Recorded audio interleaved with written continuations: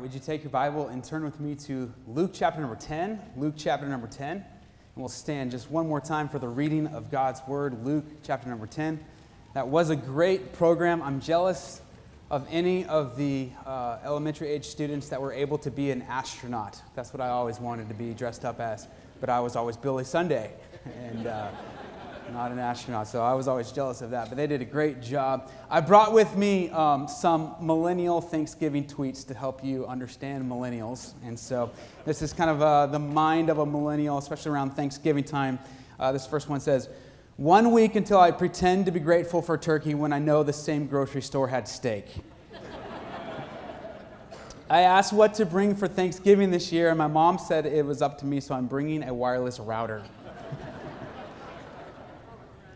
Thankful for Happy Thanksgiving mass text from people I haven't heard from since last year's Happy Thanksgiving mass text.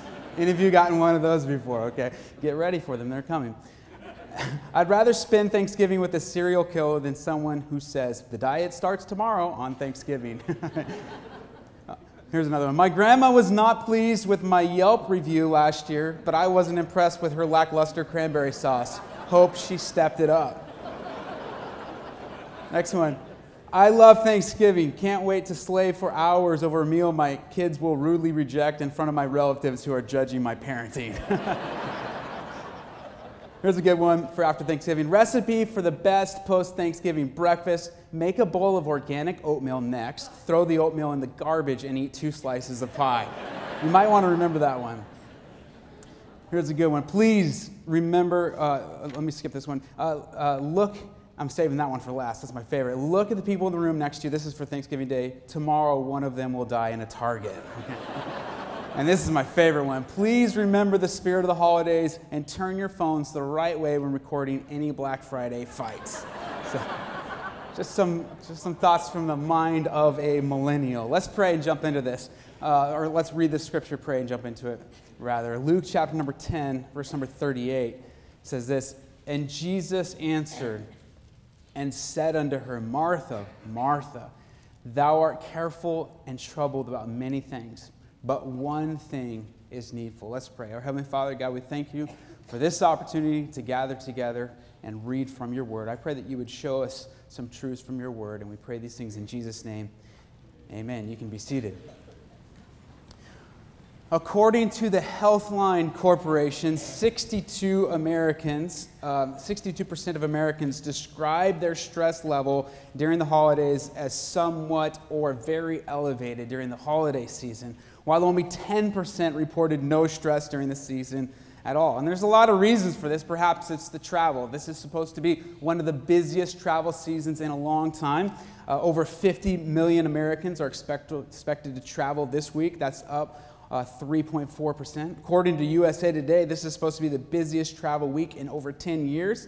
AAA rated Los Angeles as number 1 worst traffic in America this season. So maybe it's the travel. If you've got travel plans, maybe that's stressing you out. Maybe it's the cooking. According to the National Fire Protection Association, fire departments in America responded to 1,760 home cooking fires on Thanksgiving last year. Just one day, 1,700 fires.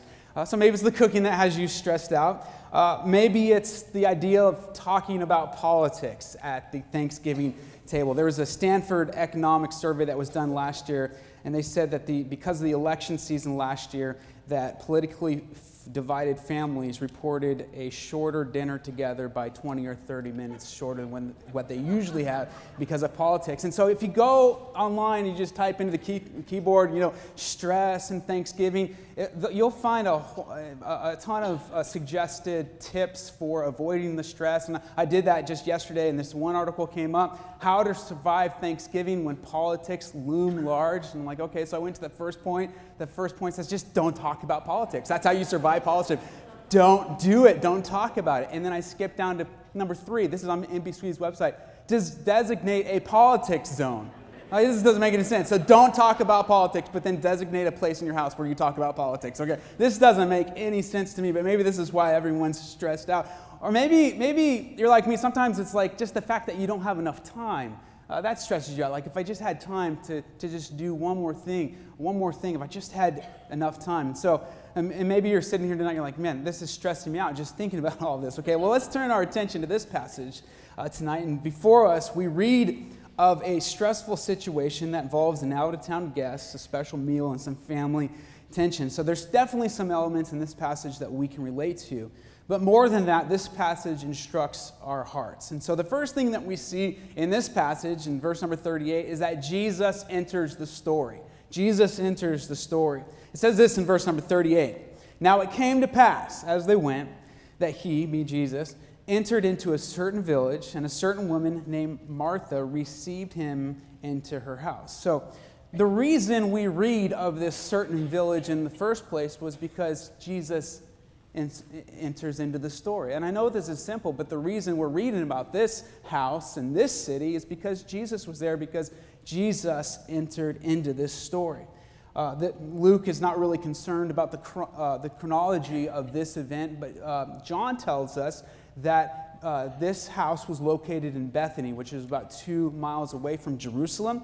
So he enters this house into Bethany, and it's a familiar house. This is the house of Mary, Martha, and Lazarus. And this was probably the first of potentially many visits by our Savior into this home. And we read that Martha receives him into her home, which is great that anyone would receive Jesus like that.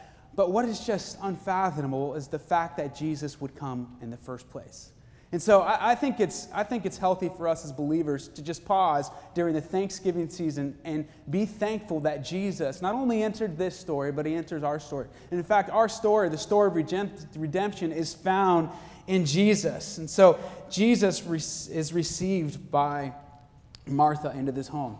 On Thanksgiving Eve in 2003, President George Bush conducted a stunning mission under enormous secrecy. The Air Force ground crew was told that Air Force One would be conducting a maintenance flight as it departed. What they didn't know was that the President of the United States was secretly driven to the airport in a civilian car while wearing a ball cap and a work coat. With just a few of his staff members on board, and not even his wife Laura and his parents knew what was happening. You may remember President Bush flew overnight over to Baghdad, Iraq, the first American president to ever fly to Baghdad and land in Baghdad, and it was during wartime. The purpose of this visit was to serve a Thanksgiving meal to our troops. And one of the soldiers was quoted as saying, "Here was this man, our president, came all the way around the world, spending 17 hours on an airplane and landing in the most dangerous airport in the world just to spend a few hours with his troops." It was a great moment, and I will never forget it. This was no ordinary visitor. Now, this is a heartwarming story for sure, but it pales in comparison to what Jesus did. See, Jesus enters this story, but he enters our story, and he comes, and he was no ordinary visitor. And what sets Jesus apart was, first of all, Jesus brings love. Jesus loved this family, and Jesus loves us. In John chapter number 11, it says that Jesus loved Martha and her sister and Lazarus. And so Jesus, he comes with him, but he brings this divine love. And Ephesians chapter 3, verse 19 says, "And to know the love of Christ, which passeth knowledge." It's hard for us to comprehend what would cause Jesus to come and why he would come and why he would love us the way he does. It's hard for our minds to comprehend this, but he loves us and he brings this love. But Jesus brings life, particularly to this home. I mean, literally, Lazarus at one point is raised from the dead. Jesus brings life. On one occasion, Jesus is talking with Martha, and he's speaking to Mary, and he says, "I am the resurrection and the life. He that believeth in me, though he were dead, yet shall he live. And whosoever liveth and believeth in me shall never die. Believest thou this?" And Martha, she responded, "Yea, Lord, I believe that thou art the Christ, the Son of God, which did come into the world." 1 Corinthians 15:57 says, "But thanks be to God, which gives us the victory through our Lord Jesus Christ." So first, we can pause tonight and be thankful that Jesus entered the story. Jesus enters not only this story, but he enters our story. And he came with love, and he brought love, and he brought life, everlasting life, through his sacrifice on the cross. So we see first in this passage that Jesus enters the story. But then something interesting happens next. We're going to observe that tensions escalate between the sisters. Tensions escalate between the sisters. Now, this is not supposed to happen. All right, so we just talked about the fact that Jesus came. The scripture teaches us in Ephesians that Jesus brings peace. So Jesus comes into a house, but now tensions are about to escalate. And it's not supposed to work that way. The same way, sometimes as Christians, we know we're not supposed to worry, and then we do. Or the same way sometimes as believers that we know we're not supposed to be ungrateful. We know that we've been given way more than we deserve, and then we forget and neglect to express our gratitude. The same way that we as believers sometimes we know that we're supposed to live a life of submission and surrender, but then we constantly try to take back our control. So why is this not working? See, Jesus he's in the home. He's supposed to bring peace, but this home is not finding peace. There's tension. And so let's look at exactly what went wrong. Look at verse number 39. It says this, "And she had a sister," this is Martha, "had a sister called Mary, which also sat at Jesus' feet and heard his words." So the first thing we find Mary was focused in adoration, all right? So Mary's, a lot of people think, a lot of commentaries believe that Mary's the younger of the two sisters, and she's here at Jesus' feet, and she's focused, listening to what Jesus is saying. Mary assumed the posture of a student. This happened frequently in biblical times, and even we can read biblical accounts where someone would come and sit at the feet of an instructor. What is not so common is the fact that Jesus is speaking to Mary, who is a woman. In the Jewish culture, this would never have taken place. But remember, Jesus, out of his heart is love, and he brings love and he brings life, and he's instructing Mary, and he's teaching Mary. And perhaps Mary had just finished washing Jesus' feet, or she's there, but she's glued to Jesus. She's listening, and the word used to describe listening, it's an ongoing listening. She's hanging on to every word that Jesus speaks. And so Mary is here, and she's focused in this adoration. This was a familiar posture to Mary. In John chapter number 11, we read that Mary, when she saw Jesus, she fell down at his feet. The next chapter says, then Mary took a pound of ointment of spikenard, very costly, and anointed the feet of Jesus and wiped his feet with her hair. So Mary, she's in this familiar posture where we often find Mary just sitting and listening.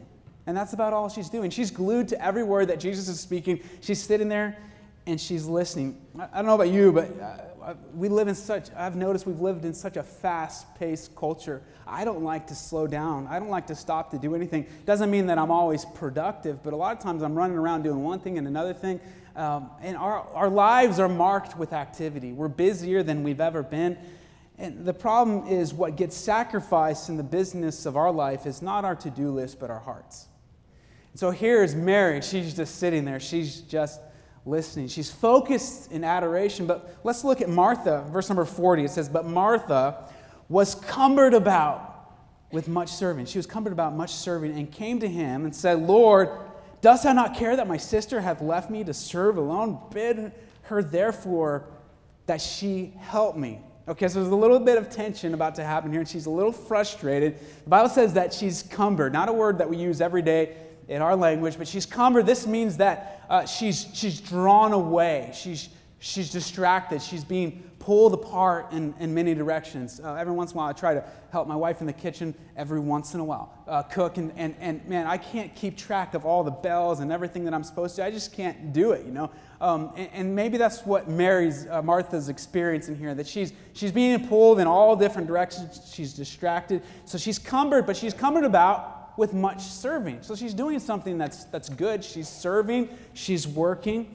And it says that she came to him. All right, so she's stressed out now. So she comes to Jesus, not to cast all her care upon him, but to lodge a complaint.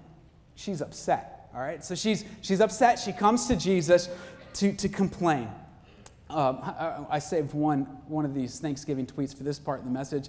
This tweet reads, my wife and I each had a role in the Thanksgiving dinner. She cooked and I took a nap. It's called teamwork. Okay, I promise you I didn't write that tweet.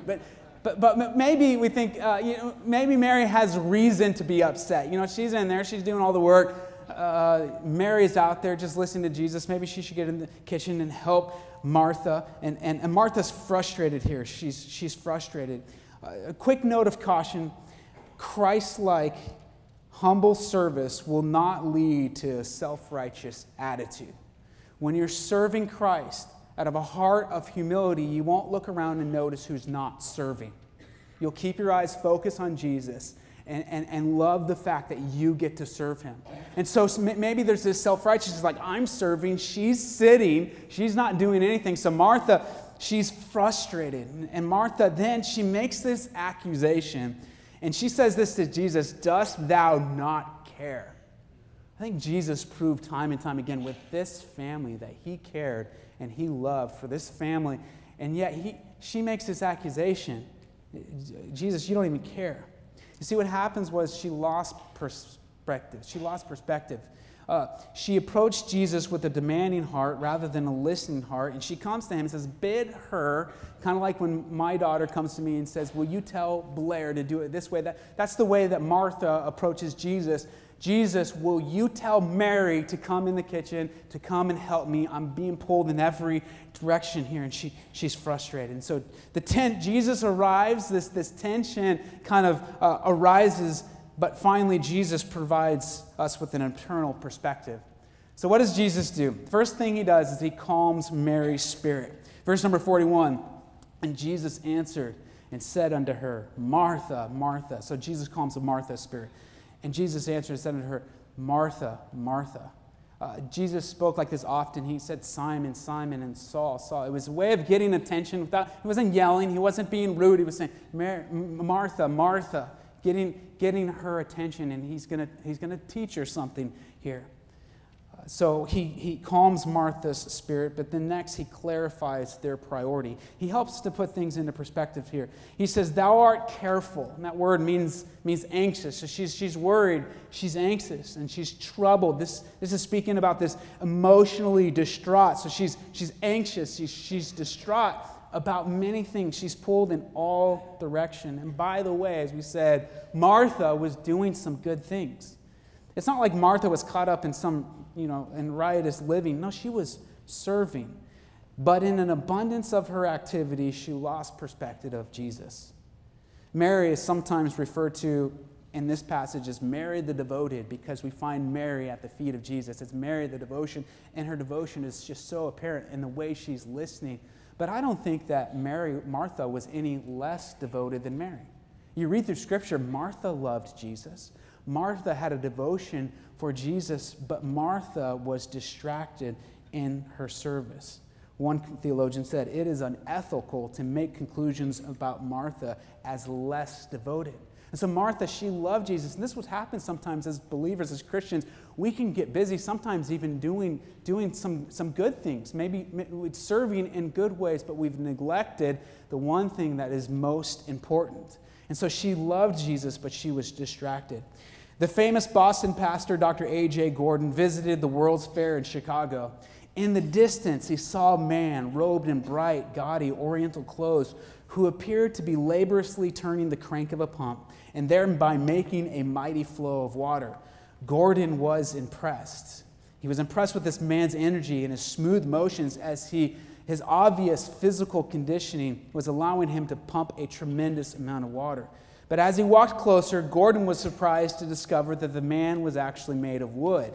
Instead of turning the crank and making the water flow, the flow of the water was actually turning the crank and thereby making the wooden man move. And that's sometimes what can happen with us in service. We can get in this routine where we're serving, but then we lose our heart in service and we lose perspective, and now we're frustrated with everything. And now maybe we even reached this point where we're self-righteous and we're accusing others of not even caring. She had lost perspective. She was still cranking the pump, so to speak. She was going through the motions, but her heart was not there. And so her day was marked with activity, but her heart was inattentive to what mattered most. She was at the mercy of her own activity. And that's when Jesus says here in verse number 42, but one thing is needful. One thing is needful. Now note, a closeness to Jesus will reveal what really matters. A closeness to Christ will clarify our priorities. We find this elsewhere in Scripture. David wrote, one thing have I desired of the Lord, that I will seek after him. Paul said, this one thing I do. So the closer you get to Christ, the more clearly your priorities will appear to you. And so one thing is needful. One thing is needful. If we're not careful, our lives can be full with so much activity, but none of which is drawing us any closer to Christ. Sometimes we run around thinking, if I just had, the time to just do one more thing, just a few more things. But the instruction for our hearts tonight is that there's just one thing, and that one thing is Jesus. And if you can make that one thing a priority, the other things begin to pale in comparison to what really matters. So what's this one thing? So Luke, he placed this passage not chronologically, but really in a great spot in Scripture, because you read to the next chapters. And by the way, all Scripture is inspired, but the chapter and verse divisions came later. You read the next account and you find Jesus teaching his disciples how to pray. It's that one thing, that communion with God, meeting with God, and abiding with him and worshiping him and making a priority of coming to him. And so Jesus, he calms Martha's spirit, and then he clarifies the priority. He says there's one thing that is needful, and then he confirms Mary's decision. He says this, and Mary hath chosen that good part. There's one thing, and Mary hath chosen that good part. She chose what was better. She chose the better option to calm her heart and her spirit and sit at the feet of Jesus. Mary made the better decision. So, is the point here to just relax and to never do anything? Let someone else be busy. That's not the point at all. Remember Luke, he placed this passage strategically. The passage before is the parable of the Good Samaritan, which teaches many lessons. One of them is if your faith is real and your love is real, you'll act upon it. Jesus, his ministry was marked by urgency and action. So the point's not to sit back and just do nothing, but the point is to make sure your heart is aligned before you serve. One pastor said it this way: the ideal situation would be to have a church full of members that resemble the hearts and action of Mary and Martha. Serving and active, but with the right heart. And then Jesus finishes with this. He says, and this thing, he said, which shall not be taken away from her. This is the point with activity. Not all activity is of eternal significance. And here, this is important. Martha was attempting to be a good host. She loved Jesus. Her devotion to him was obvious. She was doing a lot of things, but the things that she was doing did not have any significant eternal value. And Jesus, he confirms Mary's decision by saying she chose what was eternally significant to do. And he says, then this shall not be taken away from her. Here's our problem as we approach the one thing. We see this one thing in Scripture, which is just to be with God, to listen to him, to commune with him, and to abide with him. And we don't view this one thing as that big of a deal until it is. In 1998, NASA launched a rover that was intended to go to Mars. It took 11 months to finally arrive within orbit of Mars. And NASA and JPL, they all sat with excitement as they would watch this climate probe land on Mars. But something began to go wrong as it became closer and closer to the surface of the planet Mars. And they began to realize that it was dropping in altitude too quickly. And it actually entered into orbit about 100 miles lower than it should have, and it burned up. And this was a $193 million space probe that never even made it to the surface of the planet. And so, as you can imagine, there was many different reviews that were conducted to try to figure out what went wrong. Well, they figured out what had gone wrong, and it was actually a pretty minor error. One of the subcontractors that NASA had hired performed their math calculations and their measurement calculations according to the imperial system of measurements, while NASA had built the entire space probe according to the metric system. The math was right in the imperial system. The math was correct in the metric system. They just used the wrong system. And it seems like a little insignificant detail until it wasn't. And sometimes we think, spending time with God, coming to his feet, listening, adoring, worshiping him, praising him, abiding with him, I can get to that later. It's not such a big deal until it is. It's the one thing that's needful. Let's bow our heads and close our eyes.